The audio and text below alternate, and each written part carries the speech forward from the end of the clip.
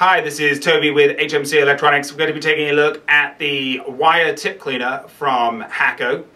The wire tip cleaner basically replaces your sponge. The wet, damp, cold sponge that you dunk your soldering iron into. And the reason why this works out better than a sponge is, if you think about it, in essence it's the same type of thing as when you throw a pan into the kitchen sink and it sizzles and it does all that wonderful fun stuff. Well, that's not very good to the plating on a soldering tip, probably not good to a saucepan either, but it's worse on a soldering tip. So Hakko has this cleaning wire, which you can use obviously with any station. Even if you don't have a Hakko station, have one of these.